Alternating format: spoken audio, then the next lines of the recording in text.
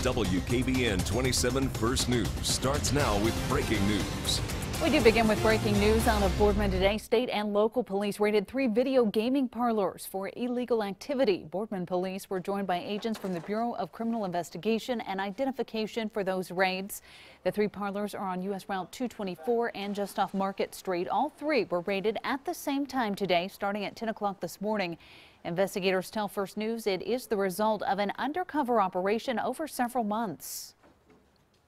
We started to get some information and some complaints months ago that they were operating outside of state law.